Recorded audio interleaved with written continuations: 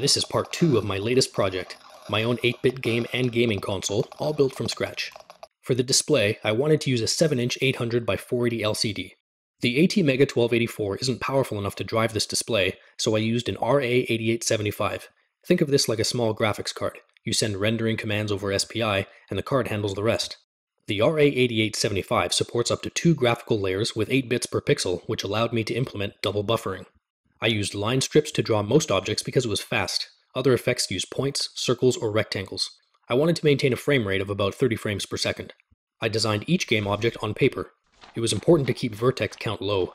While a scripted campaign would not have been impossible, the ATmega 1284 only has 128 kilobytes of flash memory. So, I implemented endless level-based play with waves of difficulty, plus an optional tutorial. There's even a high score table stored in EEPROM, so it'll persist even if you turn the console off. Stay tuned for part 3, where I'll cover audio.